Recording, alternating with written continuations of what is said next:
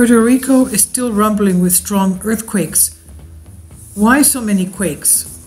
People are still sleeping in the streets as all these earthquakes are felt throughout the whole island. It's a tectonic battle and it's continuing. The latest earthquakes that we've had today, I'll show you, we'll see together, but we'll first talk about what's happening. 4.1, 18 kilometers south of Indios. It's in the southwest of the island in the ocean. And 4.0, southeast of Guanica, Puerto Rico, 8 kilometers depth. And also even more to the west is 4.3 at 6 kilometers west-southwest of Huig, Puerto Rico, 6 kilometers depth. And we remember we had the strong earthquakes a few days back. And they're still ongoing. Most quakes are around 4.5 magnitude. The earthquakes, why are they still happening? Why is the island still rattling for over a week? Now, just before 9 a.m. local time, January 11th, the magnitude 5.9 earthquake hit Puerto Rico's southwest coast. And that event came after weeks of quakes rumbling through the region. And we saw an increase of activity with the past going months, and now it's really, really bizarre. The odds are that the shaking is not over yet. The series includes Puerto Rico's most destructive quake in the century, the 6.4 earthquake, magnitude earthquake that jolted the residents awake pre-dawn hours of January 7, only a day before the magnitude 5.8 also struck in the same region. Since late December, there have been 123 earthquakes of magnitude 3 or higher, which were strong enough for residents near the epicenters to feel, of course, according to the USGS. 6 earthquakes of magnitude 5 or higher struck the island, and the events, of course, wreaked havoc in the community, which is still recovering from the disasters of Hurricane Maria and Irma. These latest earthquakes collapsed homes and schools. They knocked out power lines in some regions. They triggered landslides, toppled natural rock arc Punta Ventana, the popular tourist landmark that was drawing visitors. And at least, unfortunately, 1 death has been reported so far. Now, these people have been through a lot. This is what Wendy Bowen, earthquake geologist at the Incorporated Research Institute for Seismology, IRIS, says. Buildings are damaged. People, of course, are afraid because it's ongoing. They've been feeling earthquakes for days and on days. And, of course, as you can understand, the stability of people's lives is not what it used to be before all this started taking place. They're sleeping outside because they don't want to take chances sleeping in their homes, which are already harmed and wounded by these very strong earthquakes. Even if they're anti-seismic, built very strongly to withstand large earthquakes, they still get cracks. So there's a lot of complicated tectonics happening in this close area. There's a tectonic battle going on. It's on an active plate boundary, just like California, the west coast of the U.S. And Susan Hugh of USGS says via email, Puerto Rico's geology is even more complex than most because the island is being squashed in a tectonic battle. Let's take a look at the NOAA and geology of Puerto Rico as well. All right, this is our area, west-southwest of the island, as you can see right here. This is ongoing. These are today's quakes. The blue are today's quakes and the yellow are the past week. And you can see that it's a tremendous amount of activity. All of this, of course, has been felt throughout the island. This is the Puerto Rico Trench right here, you'll see. And we'll see it on NOAA. Just make sure that this is what we're going to be looking at, this thing here. Let's pull out a bit. You can see we just had one the past hour. All right, 4.8, obviously it's been felt. I'm sure it's been felt. Hopefully it'll be reported. Maybe not yet. Okay. These are volcanic islands. The Lesser Antilles and the Greater Antilles are all volcanic islands.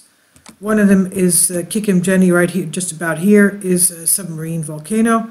And of course, Puerto Rico has volcanoes on it. This whole area, as you can see here, is a crunching area of tectonic crunches, and an area full of volcanic activity and earthquake activity.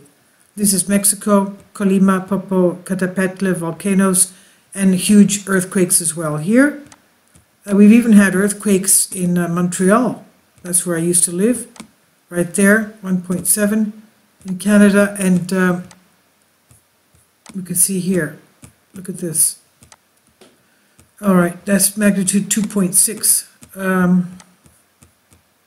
Even Canada, yes, the red are just the past hour, the past day. Let's go back to Puerto Rico. And,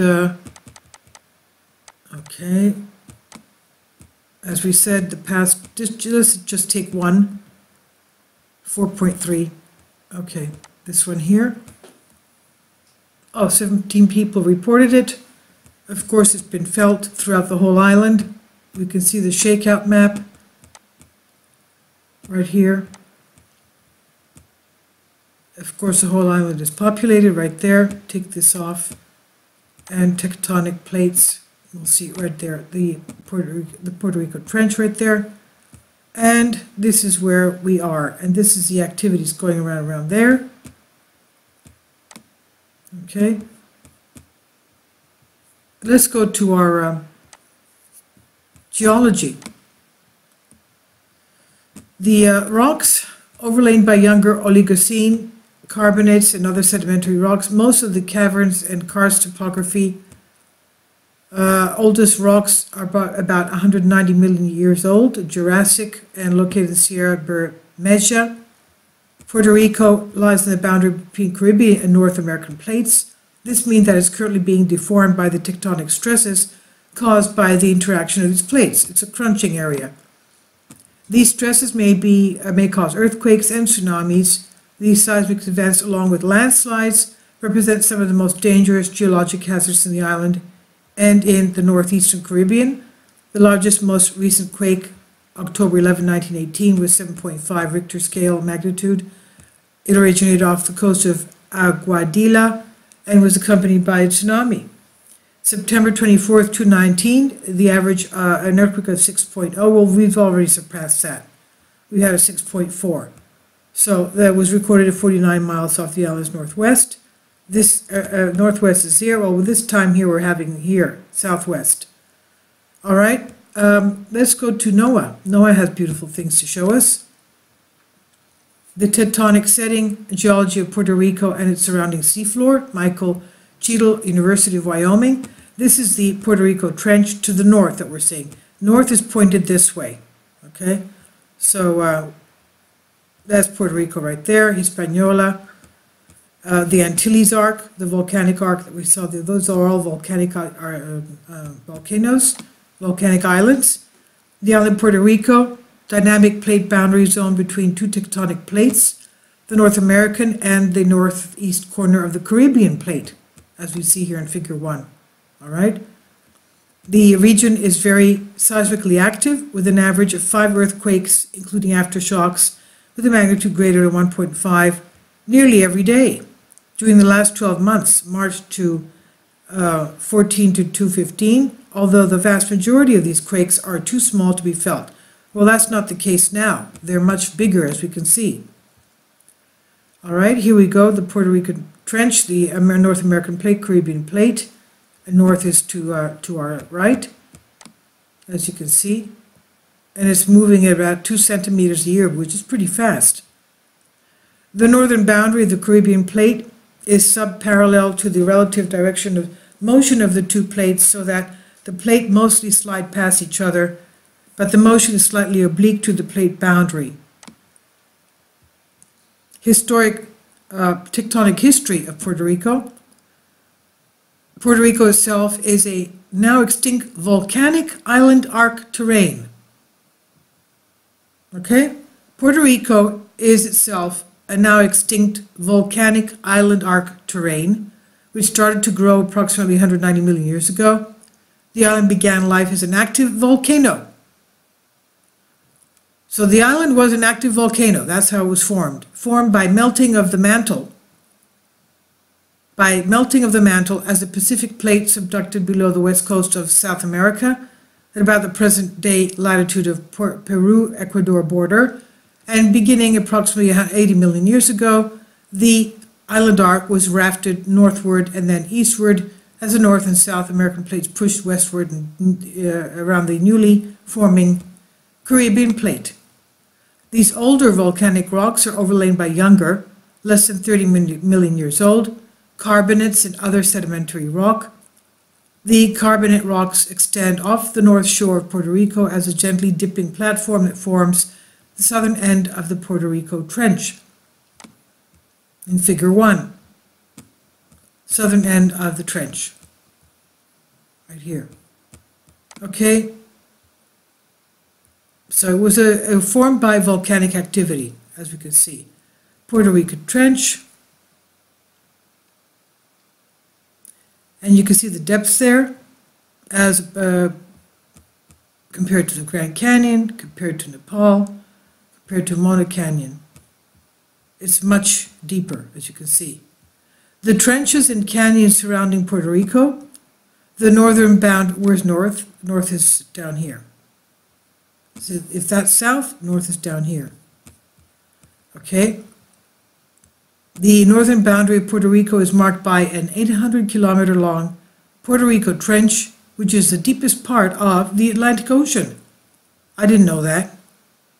The Puerto Rico Trench is the deepest part of the Atlantic Ocean, with a maximum depth of 8,648 meters. It's the 8th deepest trench in the world and the deepest seafloor outside the Pacific Ocean. The trench was formed by the oblique convergence of as the North American plate pushed down beneath the Caribbean. And this shows north-south section of Puerto Rico Trench drawn at the same scale as 3 other deep canyons we saw here. You can see how deep it is. Okay, and the Mona Canyon that we see here, which lies just to the south of Puerto Rico Trench, the Kali Gandaki Gorge in Nepal, one of the deepest gorges found in the continents, and the well-known Grand Canyon in Arizona, which is right here, as we can see. And this is the Mona Canyon right here. Here we see a large landslide, epicenter of the 1918 earthquake, right there. A large landslide. This is Puerto Rico. Amazing. Landslide into the sea. I could imagine those could cause tsunamis as well. Puerto Rico is bound on the south by the Muertos Trough, on the west by the Mona Canyon, and on the east by the Virgin Islands Basin. Okay? So, bound by the south by the south by the Muertos Trough, and on the west by the Mona Canyon, right here. That's where we had the landslide before that we saw.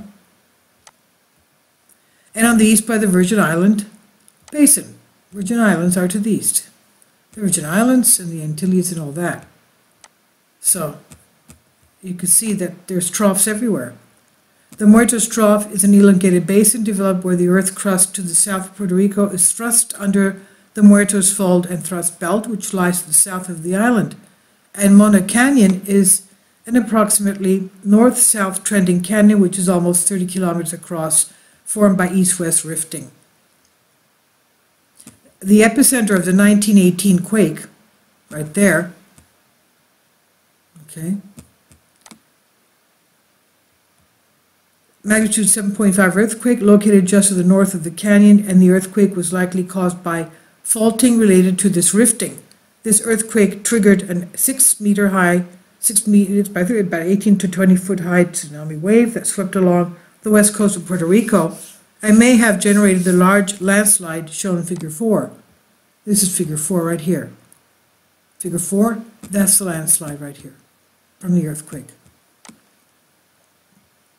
Lastly, the Virgin Island Basin is an extensional basin which lies at the southwestern end of the Anegada Trough, a feature that was explored in 2013 by Nautilus, together with the Myrtos Trough, Mona Canyon Virgin Island Basin, and Puerto Rico Trench to find the margins of Puerto Rico Virgin Island microplate, the small coherent block trapped between the large Caribbean and North American plates. So that's the geology of Puerto Rico, as we can see.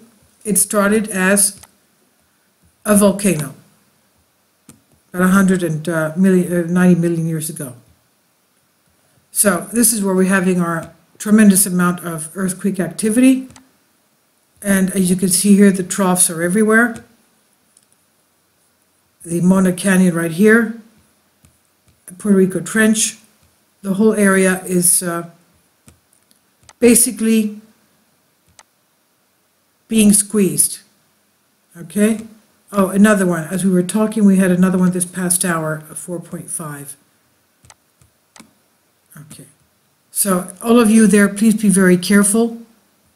We just had a 3.1, okay. Because they will be ongoing. And we'll keep an outlook on this.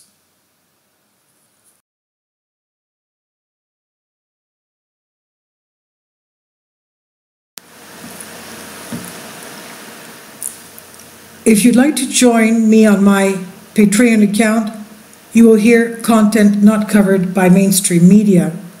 These riveting stories will be based on my research, and I will state my opinions and give my personal insight on diverse and controversial subjects and world events not covered by mainstream media, and not supported by YouTube guidelines.